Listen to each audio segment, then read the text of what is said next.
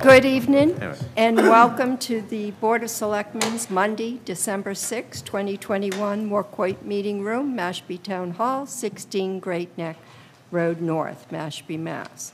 Broadcast live on local cable, Channel 18, streamed live on Town of Mashpee website, www.mashpeema.gov, Channel 18. It is 6:30, and we are in open session, and we'll start with the Pledge of Allegiance.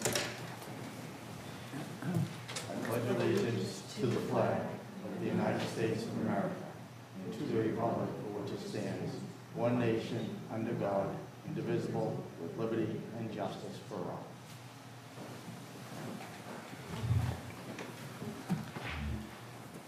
I would like a moment of silence, please.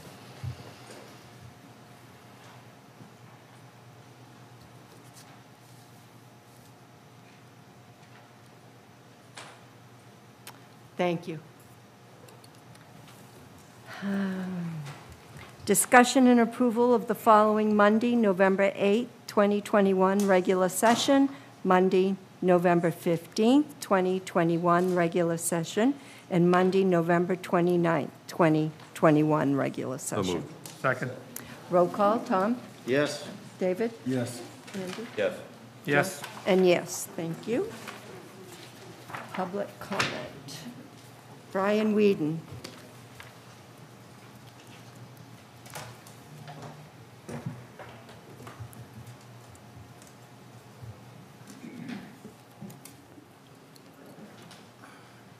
Good evening. Wanina Khan, good evening. Mashpee Select Board. Nataswis Mosquita, Nutomas Masipia. I said my name is Bearhart and I come from Mashpee. As some of you know, I have the honor and privilege of now representing the Mashpee Wampanoag tribe as the tribal chairman. And I wanted to come here and formally invite the Select Board to another joint meeting between the Mashpee Wampanoag Tribal Council and the Board of Selectmen. I think it's been long overdue. I feel there are some issues that we need to address together, such as our wastewater and so on and so forth, and also what meaningful consultation looks like. I think that, you know, with any kind of projects that we look at, you also should be getting the perspective of the Aboriginal people that have been here, because some of these are sacred sites and so on and so forth, and we really don't want to see any more graves desecrated or anything else like that. So I just wanted to formally come here and invite the Select Board to a meeting. We can coordinate that through the Secretary and the Town Manager, Yes. and just wanted to give you that opportunity, so thank you. Thank you, Brian, very much. Okay, 6:35, public hearing, 2022 annual alcoholic beverage and entertainment license renewals. Pursuant to Chapter 138 of Massachusetts General Laws, the Board of Selectmen, acting as the local licensing authority for the town of Mashpee, will conduct a public hearing on the 2022 annual alcoholic beverage and entertainment license renewals in the town of Mashpee. Said hearing will be held Monday, December 6, 2021 at 6:35 p.m. in the Moorcoit Meeting Room at Mashpee Town Hall, 16 Great Neck Road North, Mashpee, Mass. 02649. Comments may be submitted via email to bos@mashpeemass.gov prior to meeting date and time. Okay, the public hearing is open.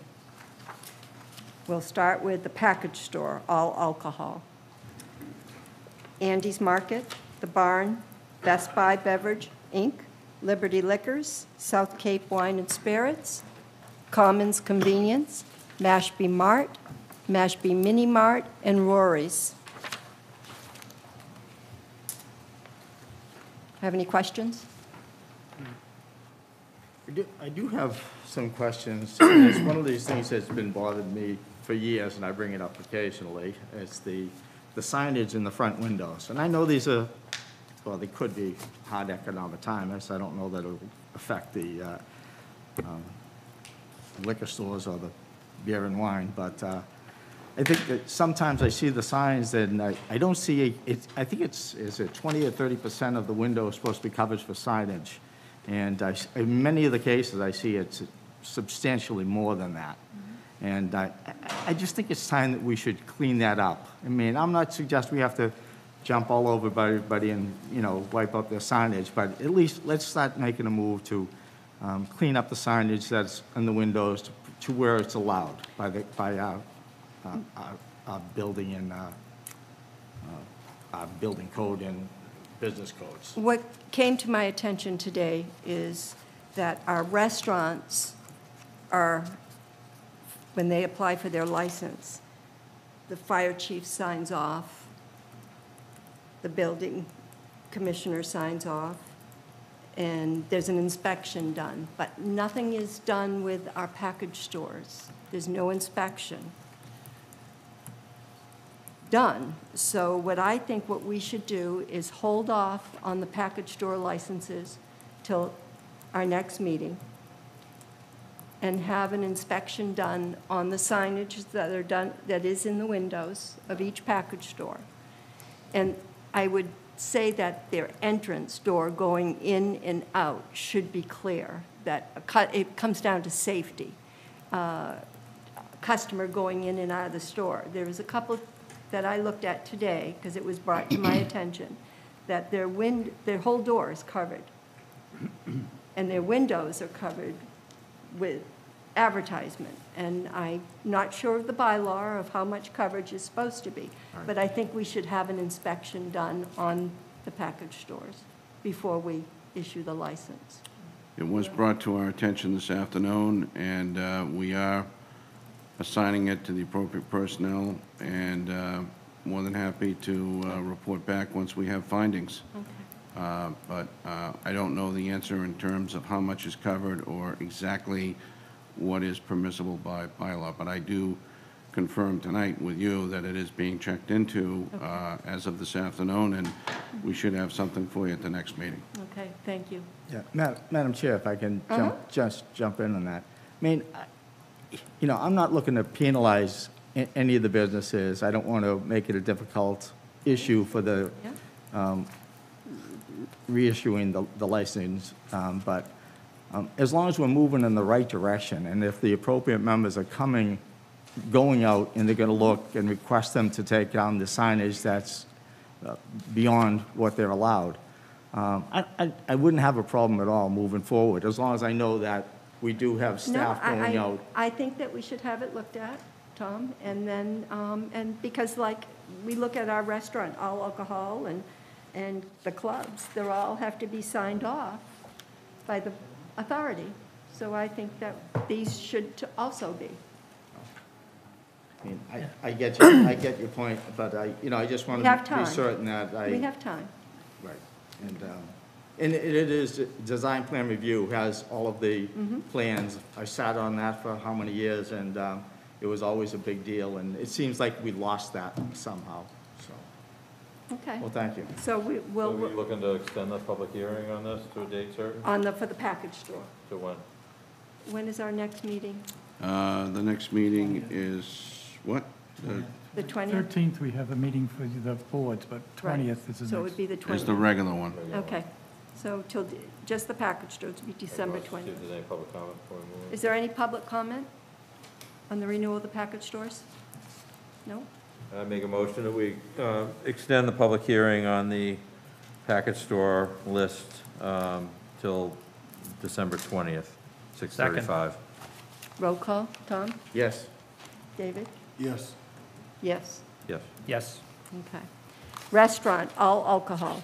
Asia, Blue, Bobby Burns, Cafe Trivi, Cape Cod Coffee, Magna Inc., Estia, Finally Dino's, The Lanes, 99 Restaurant, Quashnet Valley Country Club, Sienna, Sopranos, and Wicked. Any questions on those? Any change in the entertainment license, specifically around outdoor entertainment, to any of these? I don't believe so. Nothing that I've heard. No, nothing that we're aware of. Okay, can we just confirm that before the licenses get cut? Did you want to extend this one also? No. No? Okay. Do I have a motion Well, any comment? or comment? Any questions, David, Tom? I just have just ahead. full disclosure, Sienna, my kids have all worked there, so Okay. I don't think it's a conflict of interest. And but- Tom? And I meant to say that, good call. Estia, obviously, I've been doing the extension, so I would step aside on the approval of that. Okay. But everybody else is okay. Any questions from the audience? We're all set? And I'll make a motion that we approve all the restaurant, all alcohol licenses as proposed with no changes from 2021 to 2022 in outdoor entertainment. Second? Roll call. John? Yes. Andy? Yes. Yes. Yes. Yes. Thank you. Restaurant Malt, Bangkok, Thai cuisine. Did we ever get a confirmation on approval for that one, Wayne? I don't have anything tonight's that was given to me, so I couldn't tell you, to be honest. It says Okay. it'll be scheduled by the end of the month, so. Okay, so we'll hold off on that one, Okay. Or we could make it contingent. contingent upon the Contingent inspection. upon the building and the Inspection, fire okay. inspections. And Zoe's. And Zoe's. Do I have a second? So, yeah, so A moved. motion? Well, comment. Comment? Good. Anybody? No? Comments at this No time? comment? Okay. All right, I make a motion, we close the public hearing. No, we're not done. Oh, well, okay. Just on the restaurant wine and malt. So I need a motion to approve Bangkok Thai cuisine contingent upon the building and fire inspection approval and Zoe's And Pizza. so moved. Second? Roll call. Yes. Yes. Yes. Yes. Yes. Okay. Commercial Club, all alcohol, New Seaberry Country Club and Willow Bend Country Club. Any questions, None. concerns? None. Okay. Do I have a motion? Public? Anything? I did, I asked. Okay. Motion? Make a motion, we approve commercial clubs, all alcohol, New Seaberry and Willow Bend. Second? Roll call. Don? Yes. Yes. Yes. Yes. Okay. Farmers Brewery, pouring malt only, Knockabout Beer Company, and Cape and Islands Distillers. Any questions, concerns with the board? The audience? Do I Make have a motion, we approve Knockabout and Cape and Islands Distillers for Farmers Brewery pouring malt only. Okay. Second. Now you can close the public hearing.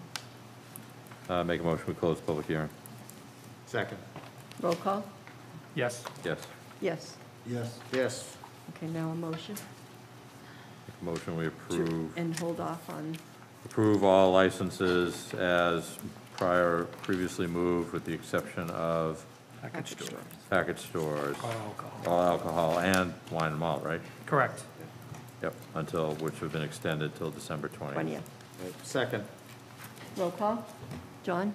Yes. Yes. Yes. David? Yes. Yes. Thank you, everybody. Little trick there. You looked at Tom and asked me. I know, I did. That was pretty good. Good thing I'm paying attention. Okay, public hearing, Great Neck Road North and Route 130 intersection, proposed runabout. Mashpee Board of Selectmen will hold a public hearing Monday, December 6, 2021, at 6:40 PM in the Wacoit Meeting Room at Mashpee Town Hall to discuss the potential replacement of the traffic signal at the intersection of Great Neck Road North and Route 130 Main Street with a roundabout. Purpose of the meeting will be to review conceptual design plans for the roundabout. The Board of Selectmen will make a decision on whether to proceed further with the project.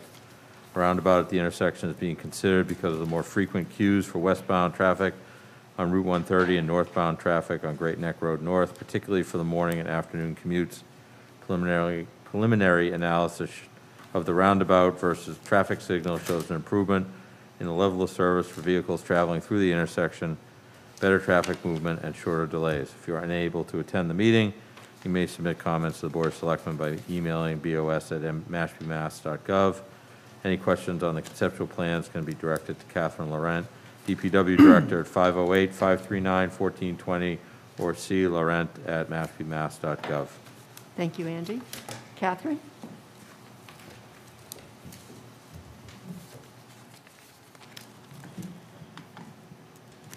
Good evening.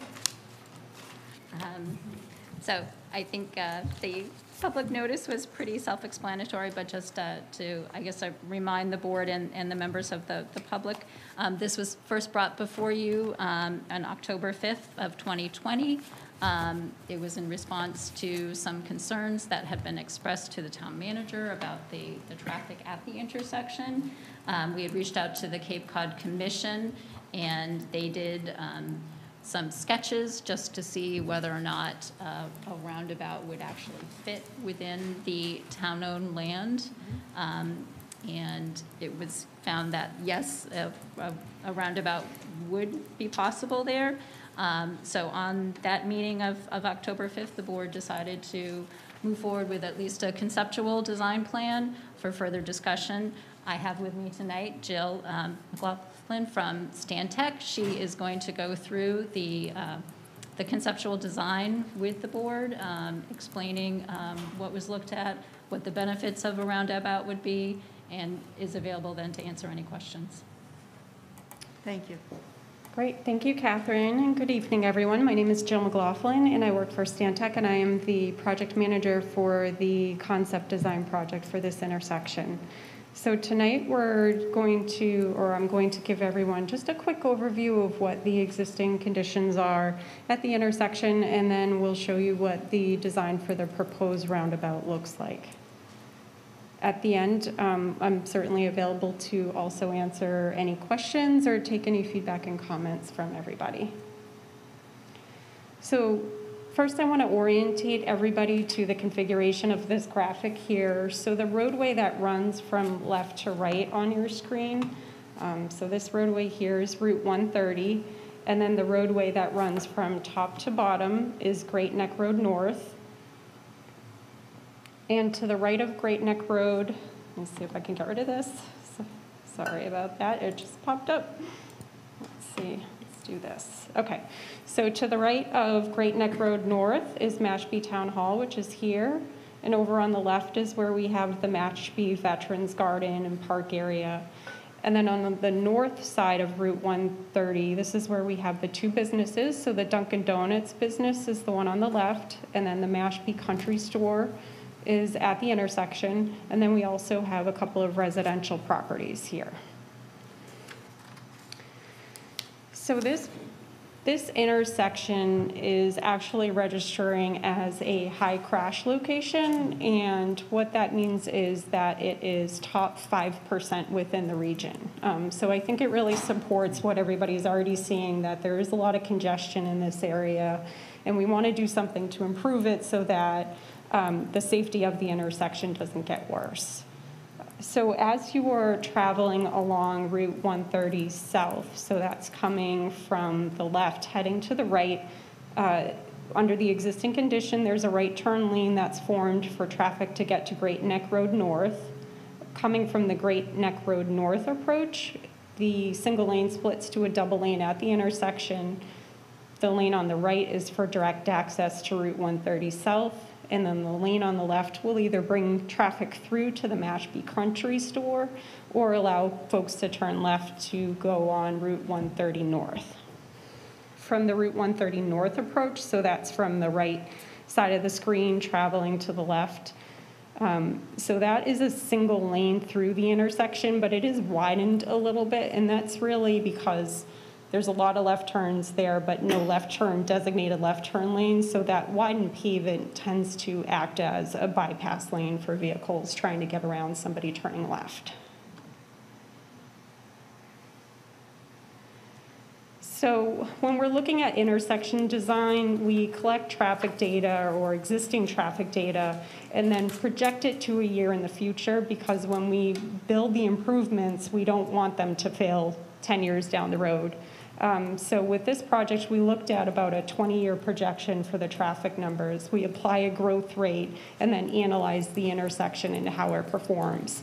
So this graphic here shows in red what the anticipated queue lengths will be in 2041 under the existing conditions. So this is just if we maintain the existing signal as is. So what this shows is our worst queues are going to be observed along Great Neck Road North, and also on the northern approach for Route 130 North. So for Great Neck Road North, the queues will back up to just past Meeting House Road, and along Route 130, it would extend to the Main Street Village area.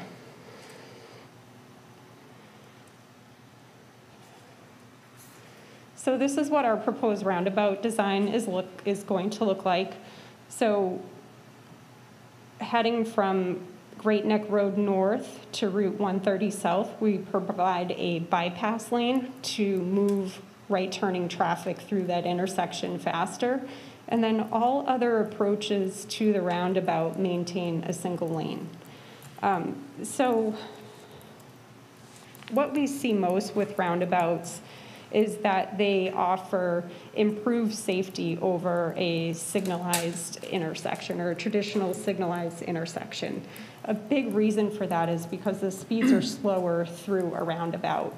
As people are approaching the roundabout, we slow them down to about 25 miles per hour, and then they circulate within the roundabout at 25 miles per hour. So that gives people more time to react and to make decisions, to figure out whether or not they can fit within a gap or to figure out if they need to stop short because somebody's cutting them off. So with the safety improvements for roundabouts, when we're looking at a comparison between a roundabout and a signalized intersection countrywide, we can see up to a 90% reduction in fatality crashes and a 76% reduction in injury crashes. We also see improvements in safety for pedestrians and bicyclists. So the pedestrians recognize typically a 30 to 40% reduction in crashes, and bicyclists a 10% reduction.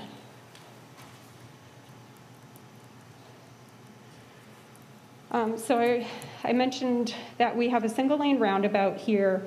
The orange section around the inner area of the roundabout is what we call a truck apron. So this allows your larger vehicles to get through the roundabout area. They're allowed to ride up on that. It is slightly raised or sometimes textured to keep regular passenger vehicles off of that, but it will allow larger tractor trailer vehicles or emergency vehicles through easily. We're also proposing a shared use path around the roundabout to allow access for bicyclists and pedestrians. So we'll tie into the existing network that's there at the intersection at the Mashpee Veterans Garden and Park area and also near the town hall parcel. And then we'll also add a shared use path on the north side so that we can maintain access or provide better access for pedestrians walking along the north wanting to get to the Mashpee Country Store or Dunkin' Donuts. We're also, with this design, proposing driveway modifications to again, really, it's that safety aspect of what can we do to make the area safer and to help reduce those crashes. So what we know is that the larger delivery vehicles for Dunkin' Donuts and the Mashpee Country Store need to either back up from, in the case of Dunkin' Donuts, or back up into Route 130 when they're making deliveries. So the remodification or restructuring of the driveways here was really to address that and try to keep it so that any of the movements for the larger delivery vehicles are happening within the parking lot area. So what we're proposing is to close the driveway that's directly at the intersection at the Mashpee Country Store and the driveway on the right at Dunkin' Donuts, and combining those two into a shared driveway within the town property that's between those two parcels. And so what that will allow is if a delivery vehicle is coming along to come to the Mashpee Country Store, the delivery vehicle is able to turn into this driveway, and what they'll do is they'll pull forward a little bit and then back up. And we have this area here a little bit wider to give them space to park and then make deliveries to the country store. And while they're parked there, we can still maintain access in and out of this driveway for either Dunkin' Donuts or the Mashpee Country Store. One of the things that we had heard with an earlier meeting is that sometimes with the larger delivery vehicles, that customers can't get into the Mashpee Country Store because the delivery vehicle's taking up all that area. So by providing this space for them, and we're still able to get customers in and out of the country store. For the westernmost Dunkin' Donuts driveway, we've shifted it, so it is about in this area here. So we've shifted that further to the west as well to give us, again, more room for circulation with the larger tractor trailers. Can I ask a question, Jill? Sure. When you're coming down Route 130, say it's a big tractor trailer. Yeah, And he's going to take a left into the country store. sure. Entrance. And then have to back up? Yep, so they'll come around, come in this way a little bit, and then back Oh, up. back up inside? Yeah, Because I'm wondering about the flow of traffic coming by, that's going to stop that a little bit. yeah, so they'll be fully into the driveway area before they start backing up, so it wouldn't affect 130. Yep, so for the Dunkin' Donuts access, they would come in through this driveway here, and a large vehicle would come in, pull forward here, and then back up to access the loading area that's in the back corner here. This blue line here that we have shown, the grades are steep in this area, so this just represents the approximate limits of a retaining wall that we would build with the project to make sure that we're not negatively impacting the wooded area here as much as we can, and then also to avoid impacts to the adjacent parcel. So this graphic here shows the resulting anticipated 2041 traffic queues with the roundabout design. And I should mention too, the queues that we're presenting tonight are for July. So we're trying to represent worst case what you would be experiencing. If it's off season or if it's off peak hours, the queue lengths will be less than what's shown. So for the roundabout, we noticed a significant reduction in the queue lengths along Great Neck Road North. Previously, it was shown running just past Meeting House Road. And we also noticed a significant reduction for the Route 130 North approach, whereas previously that was extending to just about Main Street. The Route 130 South approach does get longer for queues just because we're able to process more vehicles on the other approaches now, but it's still operating at an acceptable level of service for an intersection. And just to show everybody the two side by side, I copied the earlier graphic next to this one just so I could flip through between them so you could see the differences on 130 and Great Neck Road. Madam Chair, question? I have one too. Have you contacted the owners of the businesses? Yes. Okay. Yep, we've had an earlier meeting with them. Was it back in October? It was July 15th. July, I'm not even close. It was July 15th we had met with them. Go Yes. ahead, David. What stats are you using for your formula for your projected queues? As growth rates, as, your baseline? What numbers are you pulling from? So I think that I'll have to confirm with our traffic engineer and get back to you on that just to know for sure.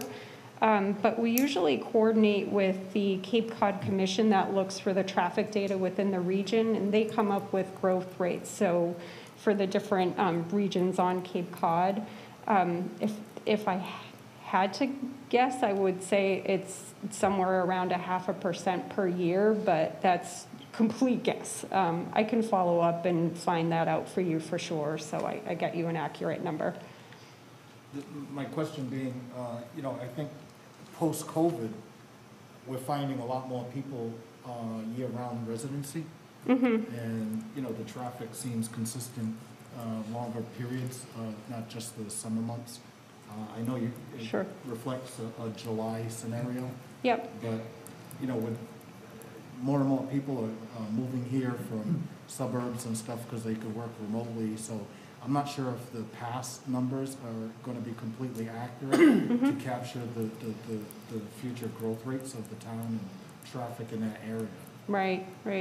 Yeah, and I know that's something we're still waiting on to really, really settle down and see what's going to happen long term. And I would still expect the numbers to be less, maybe, not 50% or not as much of a reduction. But I would still think that the July counts are more conservative because that's when you're getting, in addition to the people that live here year-round, you're also getting all the visitors to the Cape during the summer months. Follow-up question was,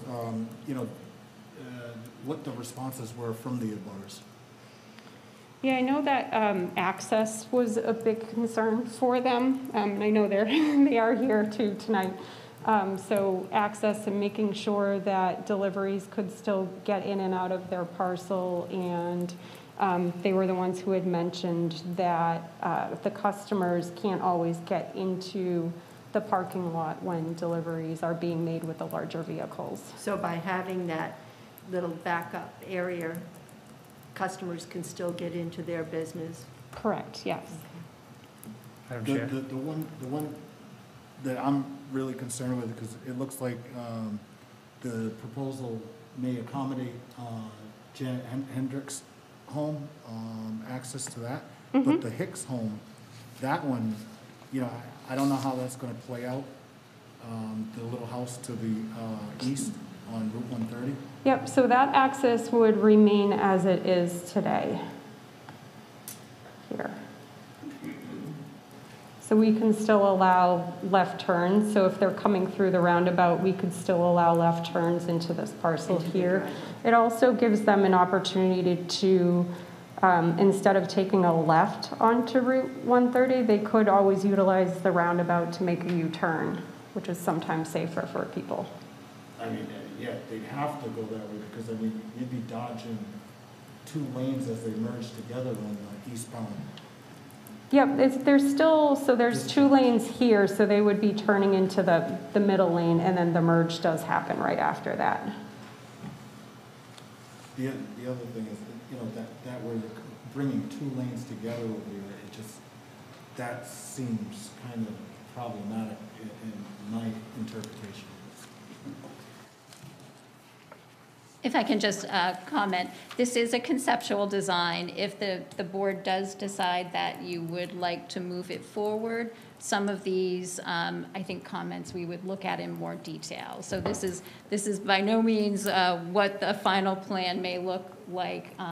This is the conceptual design of the, I guess, the best scenario that we thought would work to address the traffic concerns that we have on the roadway itself and at the intersection.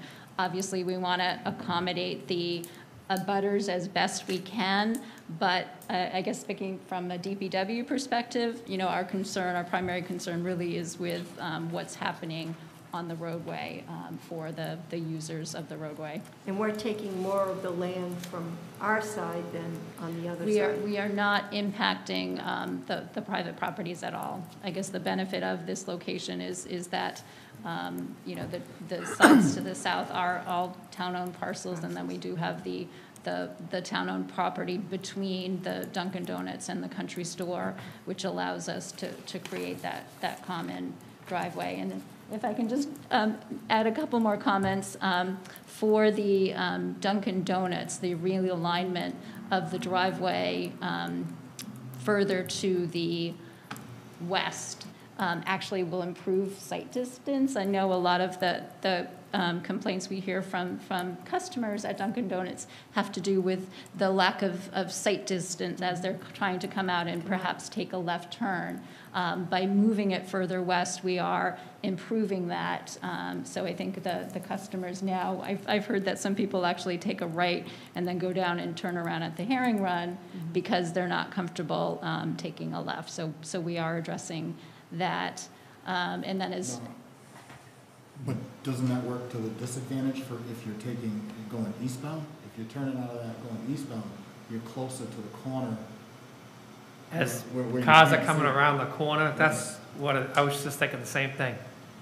Because when you It's good- pull, It's good for if you're going westbound, you turn right, you know, it's given further along sight view along that approach, but if you're taking a left to come out of there to head eastbound, you're really close to that corner where it's a blind spot, essentially. I guess I'm not completely, for the westerly driveway. You Yeah, can't see coming Lake Ave from that along this location. way. Correct. No, we've shifted, currently, you cannot. So this is shifted, as Jill mentioned, we are shifting Oh, it they're pushing it closer downward. to Lake Ave. So you are moving further along the curve so that you can see around.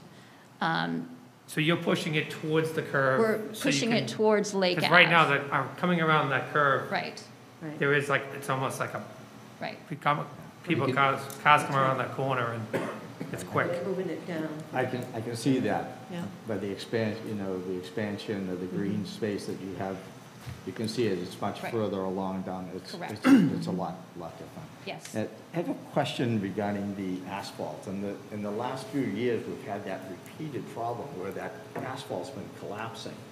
Have we addressed that and found a solution to that so that? So, and Jill might be able to answer this more. I think you're referring to the tire rutting. Yes, So, yes. one of the issues with a traffic signal is that, cars, large trucks are coming to a stop, and some may be traveling faster than perhaps they should and have to brake. And so that's causing the rutting in the pavement. So there is new asphalt mix called Super Pave that helps to address some of that. But that's, I think, another benefit of a roundabout is you're not necessarily stopping the Coming in, traffic. I mean, in an ideal condition, the traffic is moving through, so you get less of that wear on the asphalt. You get less of queuing of vehicles, so there are air quality improvements because of a roundabout. Because again, the whole goal is to keep the traffic moving Correct. instead of having to stop. It's a tough location.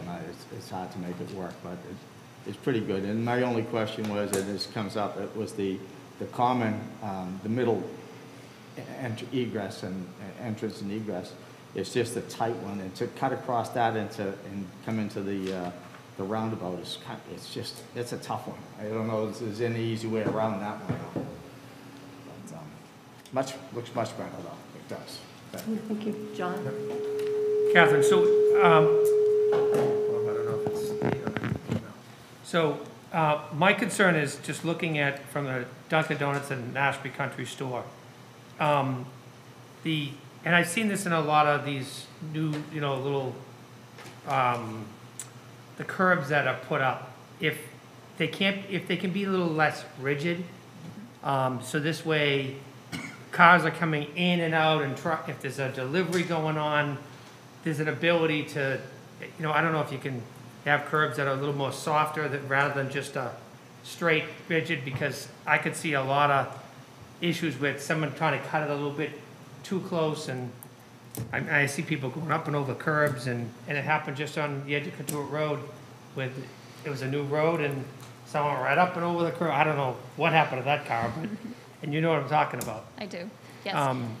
So if there's a way to make the curbs, softer, give it a 45-degree angle rather than just a 90-degree sharp edge, I think that will help, address some concerns with Sure. in and out of the parking lots.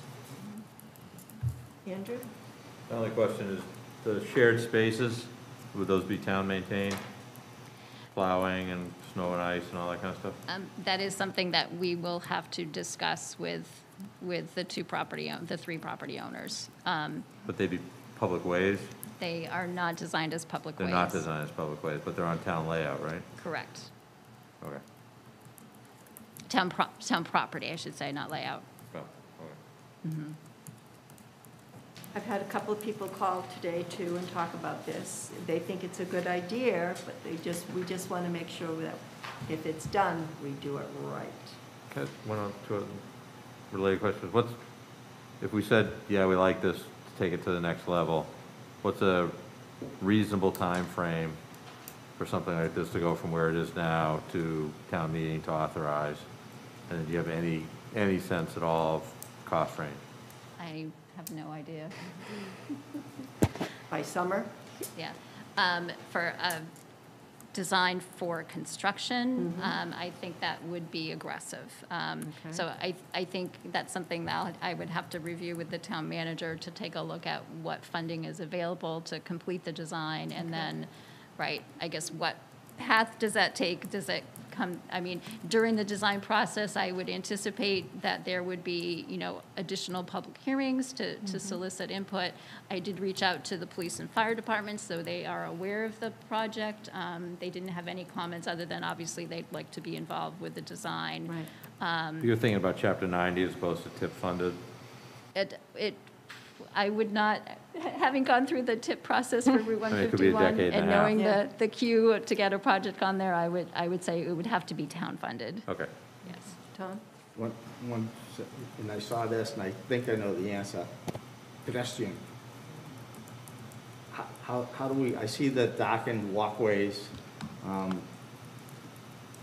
Is that gonna be more difficult for pedestrians to walk across either of those streets, to grab a cup of coffee or a soda or a sandwich? It looks like how do you slow that down? Do we have a crosswalk? Can we put a crosswalk There are three there? of them I see there in the Yeah. gray, Yep. but Yeah, so it it's- just seems very difficult. You know, I think it's just really more, I can zoom in a little bit too so people can see it. So it's really more the nature of the speeds of roundabouts and people going slower, and they're able to pay attention to more about what's going on. And so they see those pedestrians that they don't always see as they're driving through intersections. You know, the one benefit to an intersection is that you have a signalized crossing, but it could be higher speed. So if somebody runs a red light, that pedestrian crash is more likely to be fatal than with the roundabout with the lower speeds.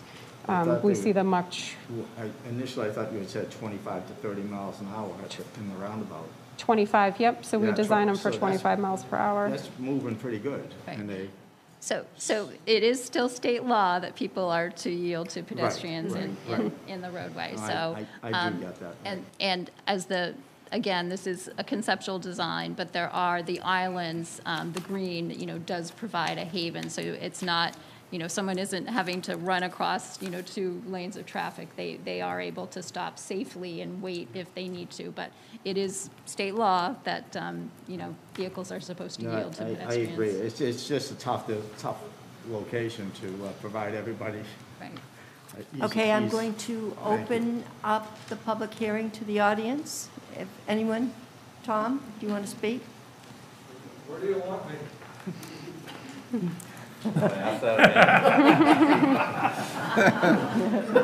I'll sit down because I'm getting old. At the beginning of the meeting, it was said that this was first brought to you in October. The roundabout here was actually brought to you about 20 years ago, I think Wayne will remember. And it's recommended in the comprehensive plan as the top of the list of places to put roundabouts in Mashpee. And that's been there since the 90s. In terms of, by the way, I'm Tom Fudala, for the record, charter member of the American Planning Association, AICP, and a member of the Institute of Transportation Engineers. I spent most of my career as a transportation planner before I came to Mashpee and had to do everything. I have a couple of comments on this particular plan. Oh, by the way, the other qualification is I live down that way, and the queues go past South Sandwich Road. They go way past where we're shown, you know? South Sandwich Road gets blocked up, and Route 130 beyond that at rush hour, so that's a real long wait, and it's because What do you know there is about the no morning left rush turn hour? lane, and the signal, the way it's timed is that you can get maybe 5 cars that can make a left turn before that gets cut off and everybody else has to back up, so they stack up. Any case, so I'm absolutely 100% in favor of a roundabout here. Just having come back from 2 weeks in Scotland, 90% of the intersections in the whole country are roundabouts. They just work much better. And I was driving the whole time on the wrong side of the road, and it's still the best way to go. In terms They of must this have loved particular, you. Yeah, I mean, I mean, the whole rest of the world uses roundabouts, and, you know, Barnstable's got 3 of them, and Sandwich's got 1, so you know what they're like.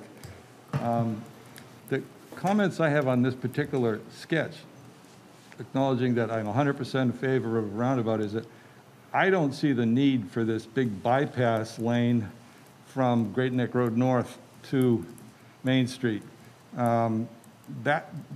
This roundabout should work without that extra lane there. And David mentioned the fact that you're going to have a merge that's going to be a problem. One of the problems and one of the accident situations you have now at the intersection is you've got the right split, and people have to crane their neck to look back, and in the meantime, either they get hit in the back by somebody because they stopped, or they hit the guy in front of them that stopped to do the same thing. And I've had 2 people in my family have that accident. So I don't think that flying right turn there is necessary. You can see it uses up a lot more area, and it also means more area for the pedestrians to cross. And you'll notice that the crosswalks are set back from the intersection. That's the way these are designed, so that the cars are basically, you know, coming diagonally to the pedestrians so they can see them. They're not further on where they're now dealing with how do we get into the roundabout. So that's why they're set back a car length, basically, from the roundabout itself. So in any case, that's why that's there. But I don't think you need all of that, and you can see how it basically cuts off the town hall driveway on the bottom there, too. It's, that should be looked at, because in all the roundabouts in Scotland, I've never seen a bypass like that. And this is much more heavily traveled roads. I mean, even the motorways, their version of the interstate highways, they basically use roundabouts to interchange, you know, traffic on those things. They're usually multi-lane roundabouts, but in any case, they don't use these bypasses. The only other concern I would suggest is that the moving of the Dunkin' Donuts driveway westward, and Wayne will remember this, that land was bought as open space with land bank funds, so you'd have to look at where the actual property line is before you start cutting into it with a road, because that may violate the whole purpose of the Land Bank Act and the open space was bought with that land bank money. But I say it's about time. I don't know if, I know you were around, Wayne. I don't know how long you guys have been around, but when the intersection was first put in as a singleized intersection instead of a roundabout, after the previous DPW director told you it was going to cost twice as much to do a roundabout, where in reality it cost twice as much to do the signalized intersection. Within a couple of weeks, the school bus lost its brakes and knocked down the traffic signals on the far side of the intersection there, and they're out for a long time. That brings up another issue. 2 things. One is that traffic lights use energy. In the comprehensive plan, it talks about $3,000 to $5,000 a year used for all of the electronics involved in it. In the traffic signal setup, these don't use energy. And corollary with that is when you have a storm, these things still work. You don't have all the traffic lights out in a disaster. So, you know, the more of these you can put around town, the better. They're more efficient, as was mentioned. They reduce traffic accidents by 50 to 90%. Over signalized or stop sign intersections, and I say go for it. Good. Just Thank get you, rid Tom. of that excess thing, because it's making it a monster instead of you don't need that for this roundabout. The traffic doesn't deserve it. Thank you. Thank you, Tom. Thank you, Tom. Putting that back under your pillow tonight, Tom? Lynn, come on up.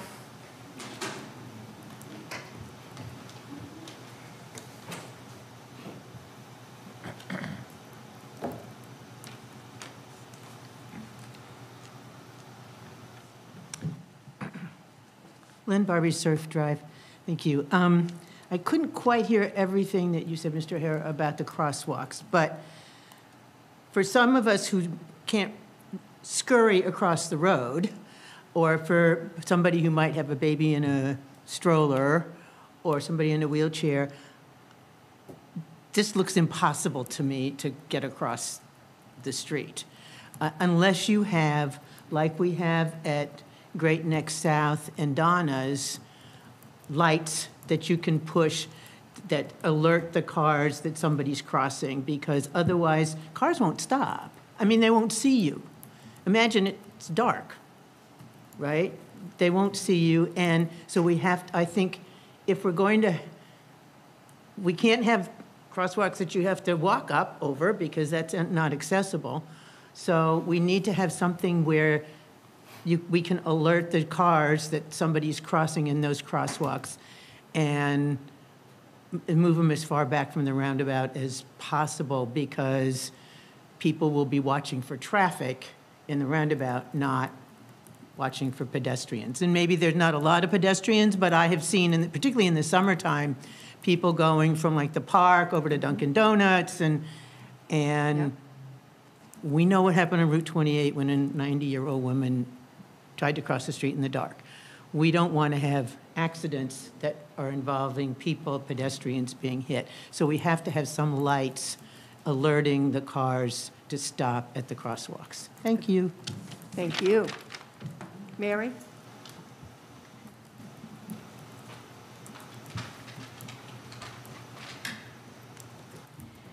Good evening, Mary Wagon, Ashumet Road. So I know this intersection well because I commute through it every day. So this would be a great improvement. I go straight. I come from the west and I go straight through down to South Sandwich. And I am almost hit in that intersection once a week. For people coming the other way, taking a left on Great Neck Road North, that light doesn't have enough time to allow the traffic with this big, long, people have been waiting. Usually 4 cars can get through safely, and then it's time to cut off the people coming from the west. So this is great. I do think that we need to spend a lot of time and invest in the pedestrian walkways. I walk down in that area during the good weather. I do see a lot of pedestrians using this area. I am happy to see a crosswalk to the left of the Rotary to Dunks, because people walk down and they don't go through the existing crosswalk system now. They just cross right away.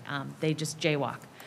I do like Tom's idea of dropping that auxiliary lane. That will slow traffic down. I see that as being seen as an express route. People already in the existing intersection, they already have that. They already use that merge as an express route, and they go fast. And I've almost been hit that way too. The last thing is, we just convened all the regulatory boards regarding our water quality. So I'm assuming that new drainage systems will be introduced because of this configuration. And we might want to take the lead on this and have some type of stormwater control that's removing nitrogen from this, whether it's vegetated swales or whatever we can do. But I think we should go for it and lead the way on that as well, to have the stormwater management remove nitrogen. Thank you, Mary. That's it. Thanks. I'd like to hear from the business owner. Come on up.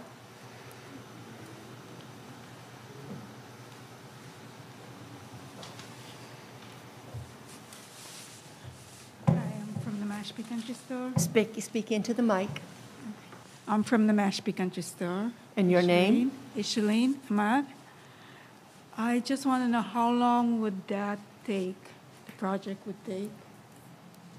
Oh, the construction of the project. Yeah, construction toward, because we have a business there. Right, and it would interrupt. It's going to slow Right. people from getting in and out. It's just going to have one way to get in and out.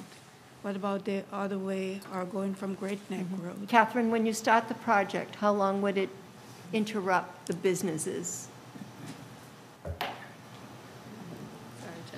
I don't have an exact answer, but we certainly recognize that They're there are open. adjacent properties that we would have to make sure that we provide them uninterrupted access. So the construction, may last a construction season or two, stopping for summer. We would not do the work in the summer. We would not do the work in the winter. So it may extend into 2 construction seasons. But we certainly would make sure if we move forward, like we do with any road project, that we're accommodating the abutters.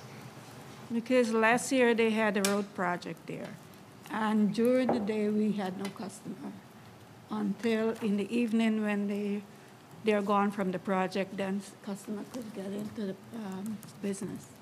So for that long, what's going to happen with the business for that long time? Go ahead.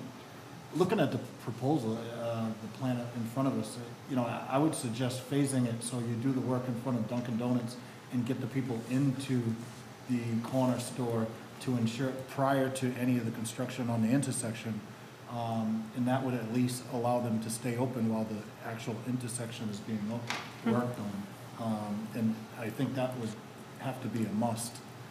Yes, definitely. Yep. To accommodate the business. We want to ensure that, they don't lose anything as a result of the project. Of course, this is just talking about it. We're still working on the That sounds like a good idea. Yeah, but that does sound. Perfect. So for that project that you were referencing, was the driveway closed for a time for construction No, or they had construction work going on. around in the area? Yep. Traffic was detoured to different way, and nobody could get into their business or out. Okay. Yeah, so we could definitely make sure the construction's phased so that access is maintained at all times. And it may be something too where we look to add additional signage so it's clear to people driving through that the store is still open and accessible. But we would also keep you informed at every step of the way if this was to happen. Yeah, I think that sounds great. It sounds, you're accommodating and doing the parking area first and the signage. Perfect. Great idea. Anybody else? Thank you. Brian?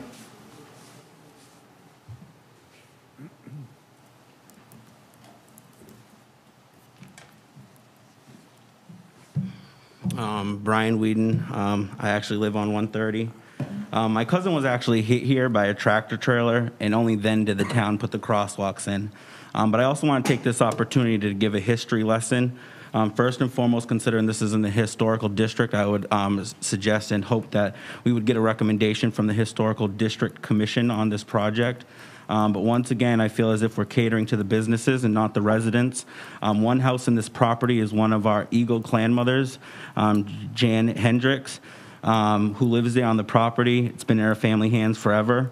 It's never left her family property. And then the other property is Mr. Frank Hicks's, a road is named after him for a reason, and without him, I don't think many of us would be sitting here today. This area is also archaeologically sensitive. There was gravestones that were there that were moved from the original property, which was the Cowett property, which was before it was taken for taxes, which is the property that we're talking about right next door to us. This proposed site is also in the middle of the old town hall and the fire station that stood where the entrance would be for that parking lot. And I feel as if this is a great step, but what about the intersections at 130 and South Sandwich Road, and the intersections at Meeting House Road and Great Neck Road North? How will this help? If this also moves forward, I feel as if the town is yet again, we're having paved paradise to put in a parking lot. When is enough enough? Our waters are hurting, and it's because of overdevelopment, which is also the problem now with our overpopulated roadways. This is why the tribe should be part of any and all discussions when it comes to changing the character and history of our town. We share this same community as our ancestors have done for over the past 400 years. First, you changed Pocknet Field on 130. Then you changed Collins Lot to the now Community Park. And now our old Adequan Hotel is now the site of our community garden.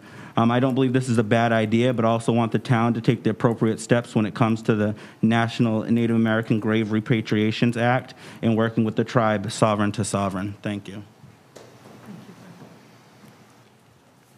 Any other questions? Come on up.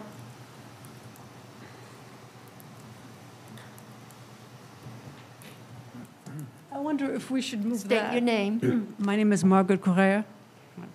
I wonder if the roundabout should be moved over here to the right so we could have 2 lanes. Because you said you want to do it right. And looking forward, it's likely we'll have more people. So if this is a very busy intersection, we should have 2 lanes like they're proposing at the Mashpee Rotary. And it'll be easier because right now, those people coming down from Great Neck and making that right, they're going to fly still, especially now. I mean, you can just see it. I mean, right now, they have kind of the light stops them a little bit. But if they don't have a light, what's going to stop them?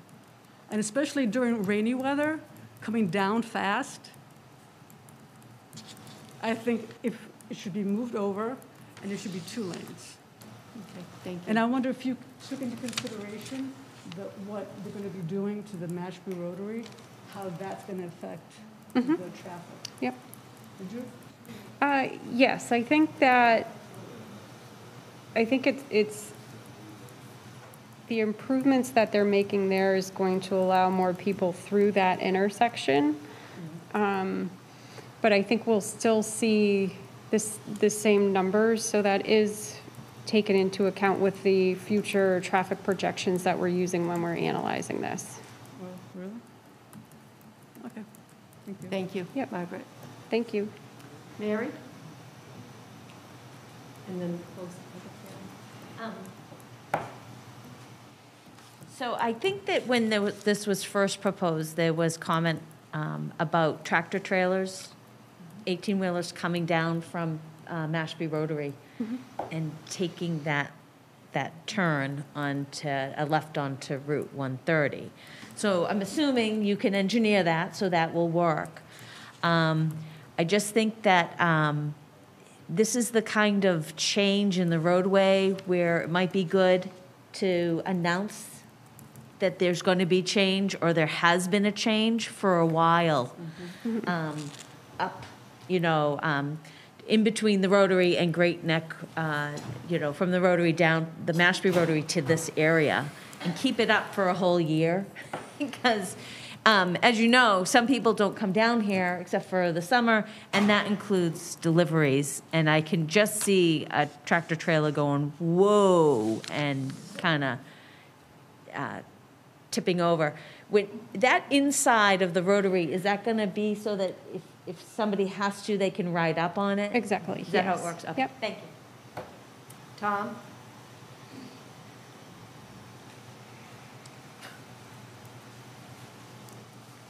There's going to be many more hearings on this before we... I just want to let you know that you don't have to let us all know everything. Just to follow up, again, a number of the comments bring me back to the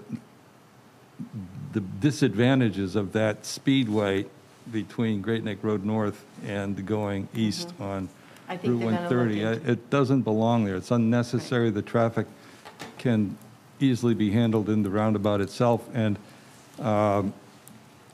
lady mentioned, looks scary for pedestrians. Well, you take that whole thing out of there, and it's a much shorter distance. You're only going across 2 lanes, not 3, to make that crossing there. And in terms of the same thing, in terms of the graves that are believed or, were thought to be there, that's the area where the issue came up in the past. That I know Chucky Green thought there might have been some burials there. And if you don't do that, you're not encroaching on that property that may be sensitive in terms of that. And just looking at the scale of it, you take that out, it's a much smaller scale. It's much more appropriate for the neighborhood. It's not much bigger, if any bigger, than the existing intersection. And what was the tree that used to be in the middle of the intersection there? We had to replant the, what was it? Okay, Tom, we can go over all that. I know. I'm just saying, there's a lot of, hey, that's not leaving time. I'm going to leave it right now so I can see it. That right lane, there's a lot of reasons. You've heard reasons why it's a bad thing. It's just makes it too big. It's easier for pedestrians without that. Get rid of it and you're all set. Okay, thank you. I'll make a motion to close the public hearing. Second. Roll call, John? Yes. Yes. Yes. Yes. Yes. Yes. Take a subsequent motion that we ask the DPW and Town Manager Office to come up with a plan for funding or additional design, taking into consideration the comments that we got tonight, and come back to us with a schedule. Second. Roll call, John? Yes. Yeah. Yes. Yes. Yes. Thank you. Great, Thank you. Great presentation. Thank you, Joe. Thank you, everybody. Thank you. Discussion and approval of the extension of the annual contracts for trash, recycling service, and rental of portable toilets. Department of Public Works Director Catherine Lurich. These are two of our contracts that run on a calendar year rather than a fiscal year. This is the second year of a bid that we received, so just looking for approval to extend for another year. Hey, Tom? Tom, please, if you want to talk, go out in the hall. Thank you. Go ahead, Catherine. So this is a second year of a two-year bid for trash recycling services at the town facilities, as well as rental of portable toilets for our beaches and special events. Any questions? Nope. Don't Concerns? have any questions? Make a motion, we award trash recycling services to Cavosa and rental of portable toilets to BNSIA Sanitation as recommended. Second. Roll call, Tom? Yes. David? Yes. Yes. Yes. Yes. Thank you. Thank you, Catherine. Discussion approval of extension of order of taking and order of betterment for the following: Chestnut Street, Cedar Street, Devon Street, Ash Street, Hawthorne, and Jeaners Way. Catherine, everybody is okay with this? Yes, this is the roadway project that was approved at the October town meeting. So this is putting that on record, and we would be looking to start construction sometime this spring. Make a motion that we approve the order of taking and betterment assessment for Chestnut Street, Cedar Street, Devon Street, Ash Street, Hawthorne Street, and Jeaners Way. Second. Roll call? Tom? Yes. David? Yes. Yes. Yes. Before you leave, Catherine, we want to say a big thank you to you and to your workers at DPW for the fantastic job at the Rotary. Thank you. Good. I hope everyone enjoys it. Yep. Great. Amazing. It looks Beautiful. amazing. Well done. Okay, discussion and approval of memorandum of agreement with the Mashpee Wampanoag Tribes Department of Natural Resources and the Southeast New England Program, SNEP. Smith. Ashley?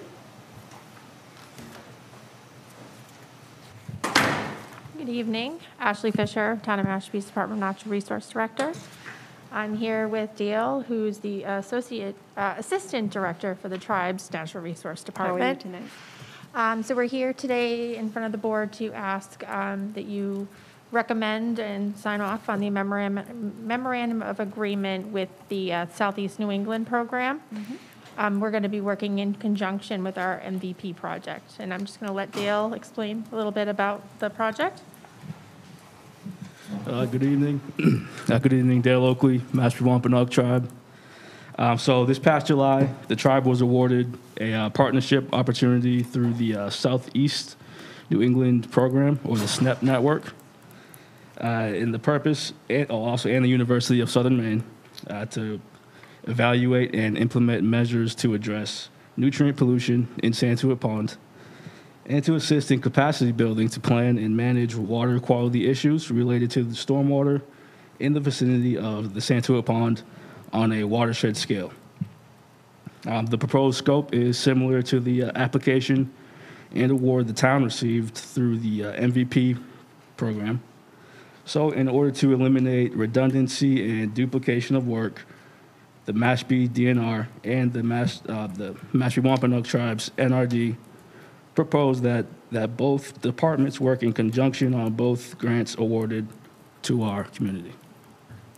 And Madam Chair? Yes. The town council has reviewed this in terms of its scope and its terms, and recommends that you authorize me to sign off on this. Oh, great. Do I have a motion? So moved. We authorize the Second. town manager to sign on behalf of the town. I have a second? Second. Roll call, Tom? Yes. David? Yes. Yes. Yes. Thank you so much. Thank you. Thank you. Discussion and certification of a hiring process for public safety dispatcher, Delaney Hessel. Yes, all of the terms and conditions and protocols and procedures have been followed, and I tested that and request that the board certify. Make a motion, we certify the hiring process for public safety dispatcher Delaney Hazel. Roll call, John? Yes. Yes. Yes. Yes. Yes. Thank you. Discussion and response relative to Selectman Gottlieb's 39 questions for the Mass Army National Guard and Joint Base Cape Cod. We did have communication this afternoon. I believe the board received a slideshow that was going to be presented tonight. Long story short, this was coming in at the 11th hour, and I did not feel that either the board or even staff had an opportunity to review this in advance. We expected a little sooner than we received it. In addition, the answers to the questions were not within the slideshow, so I suggested that it may be postponed, or otherwise I anticipated we might be here until 11 o'clock. Exactly. So after having the assistant manager speak with Colonel Porter, they decided to defer. Thank you. So I have nothing to present, or they have nothing to present, and they're not here because of mutual agreement. I would suggest that we do maybe send them a letter, consider at the meeting on the 20th, two things. One is, by all means, they want to come in and do the presentation they gave us today, to talk about the gun range attributes, that it ought to be scheduled and publicized so that people I have... want it to be like a public People hearing have so that the notice and residents can- opportunity Yeah, to review the agreed. materials and comment. No question. Right. And have it be a real public discussion as opposed to a Exactly. commercial. And secondly, nothing in the presentation was responsive to any one of the questions I asked. That's right.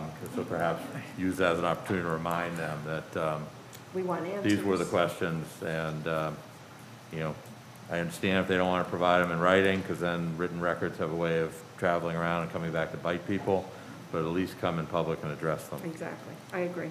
So I'll draft something for the board to consider for the 20th. That would be great, Andrew. Thank you. Discussion and possible action to support the Cape Cod Municipal Police Academy. This is what we talked about at our last meeting. Right. The only thing I can report to the board is I did receive a call from Mark Forrest, who is a county commissioner, and it was a very constructive discussion, and basically this is going to be brought up at the county delegate level and also at the county commissioners level. I did speak to a Chief Down Cape.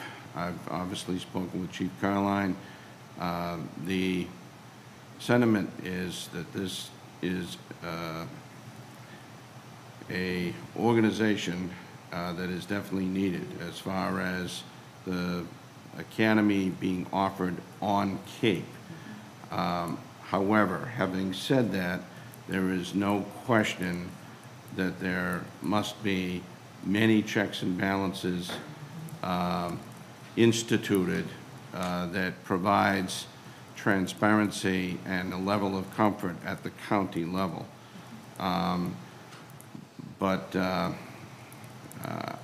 Again, I don't think I would want to see the baby thrown out with the bathwater. This is an opportunity to fix a problem in order to continue what I consider to be a regional concept that makes sense. And otherwise, as I mentioned at the last meeting, we're in a situation where we're sending recruits to Springfield or wherever. crazy. And that is counterproductive to And cost. cost effectiveness. Right. Not to mention the convenience. Tom, you were looking for input? Yeah, that's what I was looking for. I mean, I know how I feel about it. I'm supportive of the academy. I think we ought to be looking for money from the state and from any recruits outside of our area as well to help knock down the total cost too. I mean, based on a little reading I did, I mean, I'll defer to the professionals to say that we need this function locally. My only request would be, they just professionalize it a little bit and have an actual budget, and tell people where the money's coming from, Right. how it's gonna get paid, so that Exactly. everybody knows what they're signing up for. Other than that, you know, I think it was sloppy in its initial iteration. Right. In terms of how it was set up, but, you know, if you can fix that. The need I think is there. By all means, the need should be met. The need is there, we just need to get that squared away. Yeah, they just need to professionalize and have a Right, budget. Thank you. Anybody else? Because, I mean, I sit with you, and I'm a delegate, but I asked for your input so that I'd have a better feeling of. Excuse me, ladies, if you want to talk, go out in the hallway, please. Go ahead, Tom, I'm sorry. That's, I think I finished, but no, I appreciate the input, just so, you know where I stand, and I think we all feel the same way.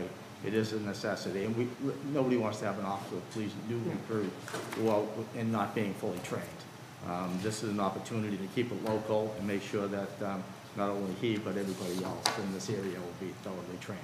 I think the primary problem is there was some seed money to get it going, and then nobody had it figured out in terms of where the continuation funds were gonna come from.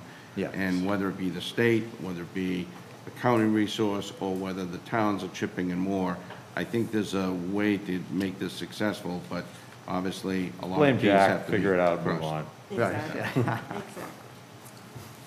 Okay, communication. So I'm going to Do be. you want to vote? So Do you I'm wanna going to vote? be addressing this with the managers on Thursday. So is it fair for me to say that Make a motion. my The board supports it? the idea of, you know, a properly funded, budgeted, and accountable police training Perfect. I academy on think Cape. that's good. Second. Perfect. Okay, roll call? Yes. Yes. Yes, Yes. All set. thank you. You want direction, you got direction. Okay, communication and correspondence. Old business, new business. Okay, liaison reports. None at this time. No, I mean, the only thing is, you know, Sue and Ann's here, you know, and Meredith, working hard on getting bid packages put together and prepping recommendations for I next think week's. everybody's looking forward to Next week's that. conversation on That's follow-up on wastewater, so. Exactly. John? Nope. I do Good. have one thing. We did the dinners through the chamber for Thanksgiving, and we had quite a few. And there was a lot of sickness. People couldn't get out, and that was good. They stayed home. And we had a discussion at the chamber about doing dinners for Christmas this year. We've never done it before, and we've asked a few people to step up, and this community is unbelievable because the people who have stepped up to help for the cost of the dinners and to deliver them for Christmas is amazing. If anyone is ill or home alone, please call Katie at the Mashpee Chamber and get on the list for a dinner. We'd appreciate it if you would. And not to forget, the parade is Saturday night at 5:30 in the Commons. And now we'll have the town manager's updates. Okay, you mentioned the parade this Saturday. Today and over the weekend, there were 7 new positive COVID cases. We have the budget books ready. This represents the department head request, so we're going to be distributing that to the board. And also, it'll be distributed to the Finance Committee on Thursday. Want to point out that Planning Board member Mary Wagon requested the distribution of the conclusion of the AG's investigation into a citizen complaint. I have the letter from the AG's office that's going to be delivered to the board this evening. The fiscal year 22 tax rate has been certified by the Bureau of Accounts within the Department of Revenue. And on Wednesday, December 8th at 11:30 a.m., Comcast said that they're going to be celebrating the opening of a new Xfinity store in Hyannis Cape Cod Mall, along with the announcement of our community impact partnership with the Cape and Islands Veterans Outreach Center in Mashpee, and they invited the board, and we just received that today. Are they keeping the store and sandwich open? They didn't mention anything about sandwich. And Did I forget anything? I'm good. Okay. Okay. I make a motion the board go into executive session pursuant to General Law, Chapter 30A, Section 21A2, to discuss strategy with respect to negotiation of personal services contract for Police Chief Scott Carline. The Board of Selectmen will reconvene in open session. I declare that an open meeting on these issues may have a detrimental effect on the negotiation position of the town. Thank you. Need a second on that? Yes. Second. Roll call? Yes. Yes. Yes. Yes. Yes. Thank you.